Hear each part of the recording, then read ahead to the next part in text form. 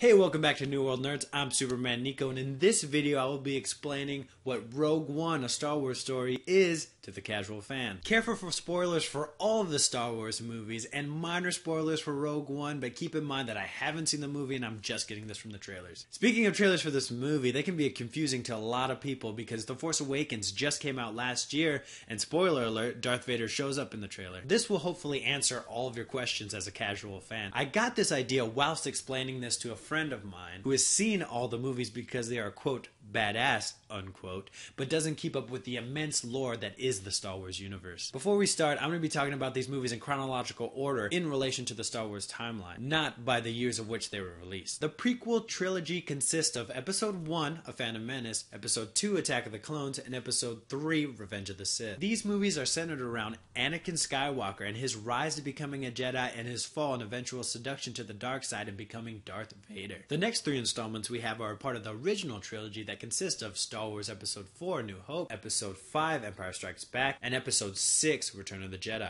Now that Lucasfilms, the studio that produces all these movies, has been bought by Disney, it's been announced we're getting a whole new trilogy and a series of spin-off movies. This is why we got The Force Awakens, which was set 30 years after the 6th installment, Return of the Jedi. Now, where does Rogue One fit in this timeline? Rogue One is set right in between Episode 3 and 4. Anakin has already become Darth Vader and is at the height of his powers at the time of this film. The character Darth Vader doesn't meet his end until Episode 6, Return of the Jedi.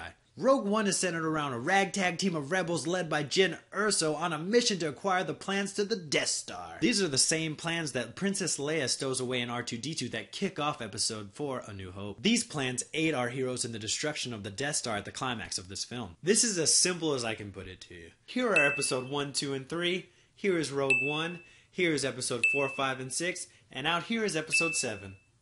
Rogue One will not be centered around any of the characters from the main story, but it still has a great impact on the Star Wars universe. The reason that our new heroes Finn, Rey, and Poe Dameron aren't going to be in this movie is because it is set 40 to 50 years before the events of The Force Awakens. If you're looking for a sequel to The Force Awakens, Episode 8 will come into theaters December 15, 2017. I hope this video is helpful to you casual fans. Die-hard fans, let me know how I did.